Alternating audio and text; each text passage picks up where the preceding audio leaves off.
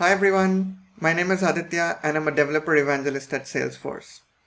In this quick take, I'm going to show you how you can deploy a Lightning Web Components open source app to Heroku. In case you're wondering how to create the app in the first place, then check out my previous quick take linked in the description below. Also, the app that I'm going to deploy doesn't use an Express API server. So in case you want to deploy apps that use an Express API server, check out my other quick take, also linked in the description below. So let's get started. First, let's see what Heroku is.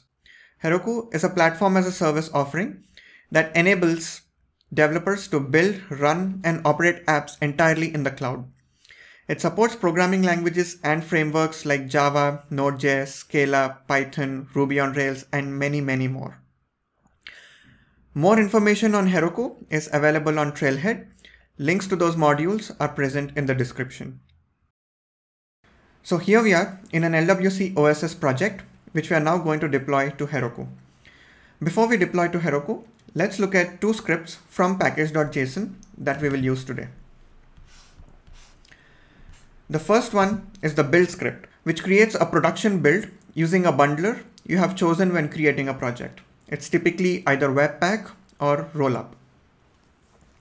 Next, the serve script, it initializes a simple Express server setup to serve the build output. Let's run the build command. You can either run it from the terminal or just click the run script option here that VS Code shows us. It actually runs the command npm run build, which creates a production build for us. Once the build process completes, you'll notice a new folder with the name dist with the transpiled files. These two JavaScript files have the LWC framework, your custom Lightning Web Components, custom libraries, all of them built into both of them using Webpack or Rollup. Let's now run the serve command. Before running the command, let's actually look at what it does. So the serve command essentially executes the server.js file from the scripts folder. So let's open that. What this file does is to create a simple Express server to serve the build output.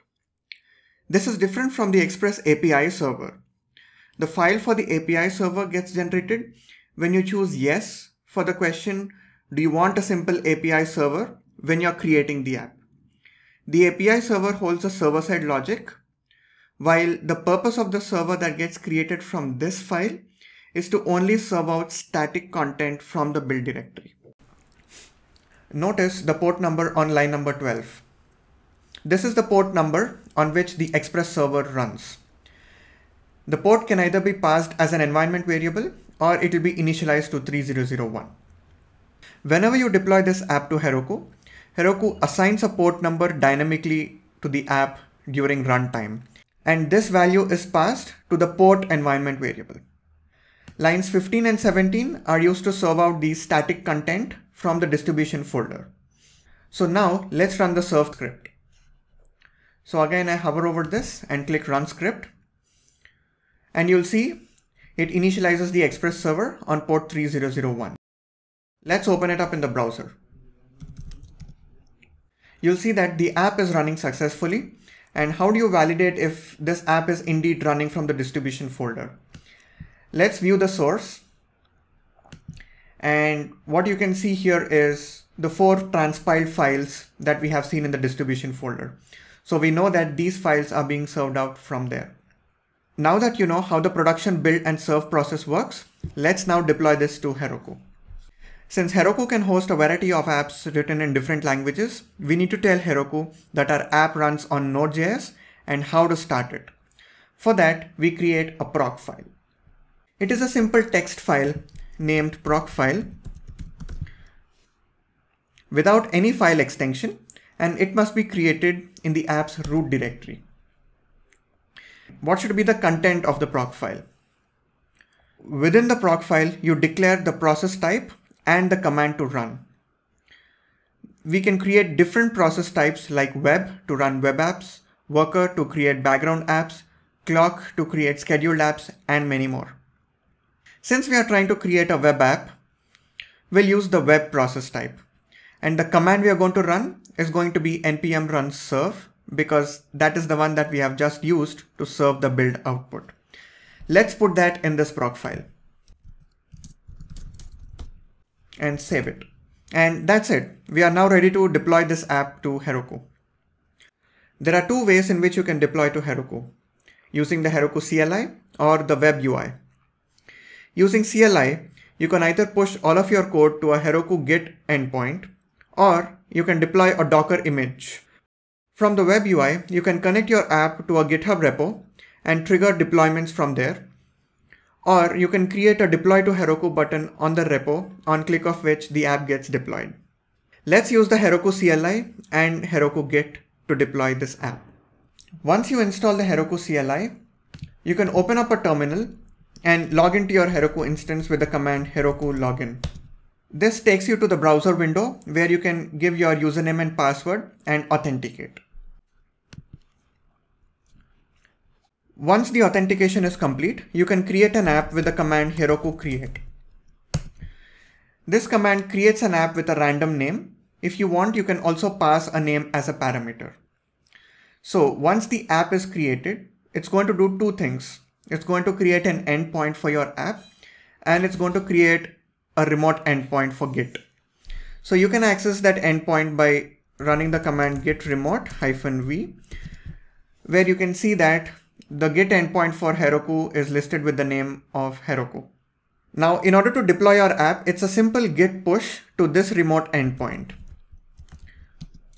So let's just add all our files and give a commit message. Notice how it runs the pre-commit hook and automatically runs the prettier and ESLint. And once all of the code is committed to the repo, we just need to push it using the command git push Heroku main, which basically tells push all of this code to the Heroku endpoint and push it to the main branch. So what you can see here is once I pushed my code, it has run the build command. Why is that? It's because every time you deploy an app to Heroku, it's going to scan your package.json file for a build script. And if a build script is found, it's automatically going to run it. So the moment I pushed my code, it found a build script, and that is what it has run. And once build completes successfully, you can see that the build has succeeded, and it has searched the Procfile to decide how to run this app.